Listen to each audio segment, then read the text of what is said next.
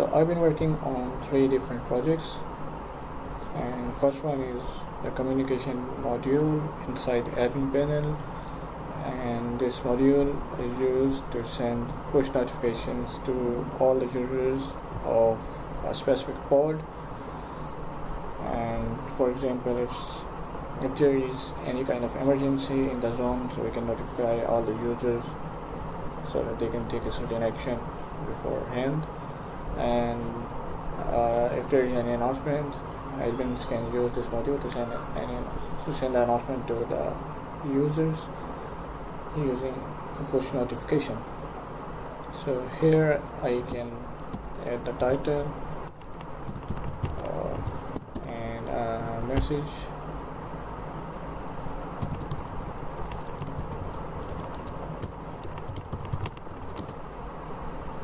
and I can also attach an image,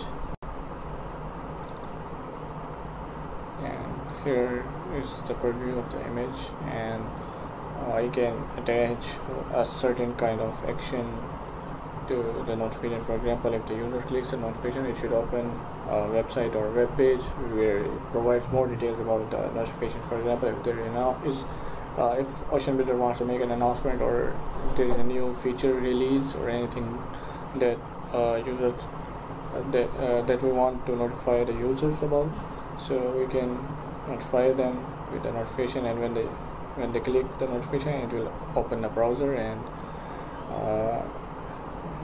it will display us a web page with more details. And here I can select the pod which will receive the notification, and here I can also save the notification. If, for example, admin is not sure about the text of the notification, you can save it, and it will be saved as a draft. So this image will be stored in AWS S3, and when it comes back, and there are 2 options, which is like deleting a draft and autofill. And if I click autofill, it will restore the content of the notification, and if I publish it from here, it will be delivered to the users of this pod only.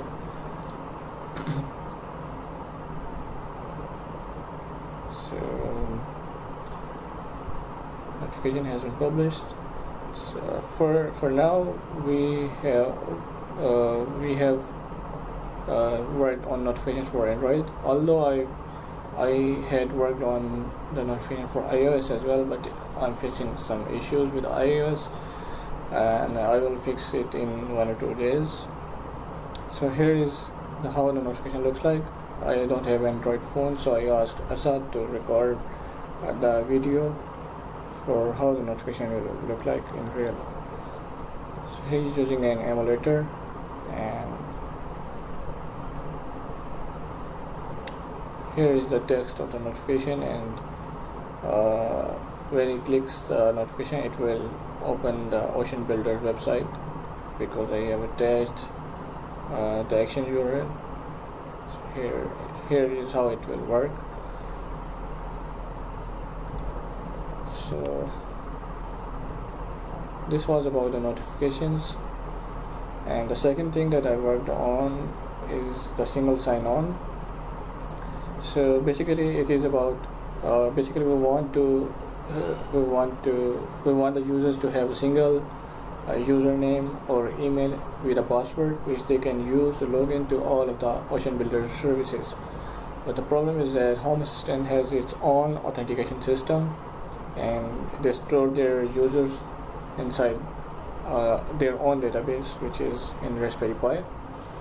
So we had to replace their authentication system, because we don't want users to have a different username and password for Home Assistant and a different username and password for Ocean Builder. So we want to merge that. So here you can see that we have 2 options for sign-in. First option is to use Home Assistant's own authentication system. So here, if I log in with my credentials, yes, So for now I can log in with the home system's credentials and with Ocean Builder's credentials as well. Let me log out from here.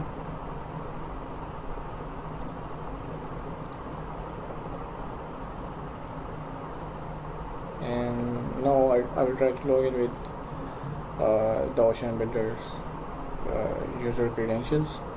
So now this basically in the backend it is linked to our own database and it will verify the password from there. I'll try to log in with my email.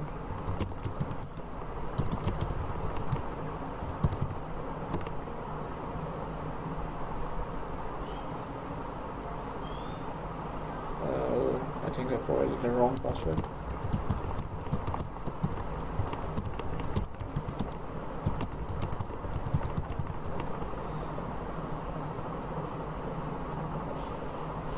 Okay, so I'm logged in now with my with our own authentication system, which is based on Cognito. So that was a tedious task for me because I had to go through the code of Home Assistant and tweak a lot of things from there and build our own kind of authentication system. But still there is a lot of work which needs to be done, because when you log in it sends some kind of authentication tokens, and Home Assistant has its own authentication tokens, and I have to make sure that they don't mix up and they don't break the things inside the Home Assistant. So I'm still working on this, and I'm not sure how long it will take, but I will try to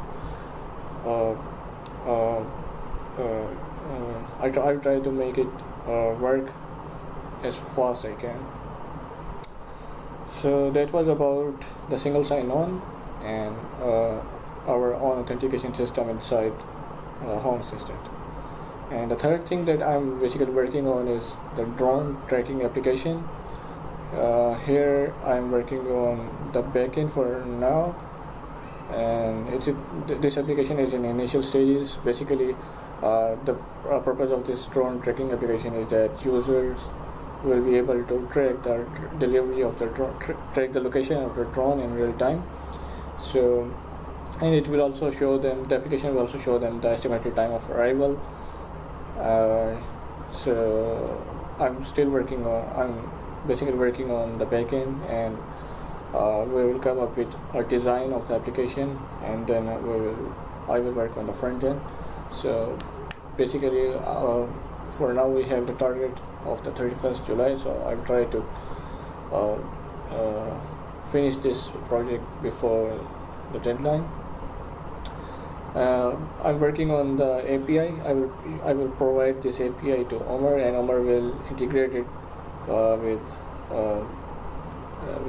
the drones API, and it will send some essential parameters like the longitude, latitude, the altitude, and some more parameters which are crucial for calculating the estimated time of arrival of the drone.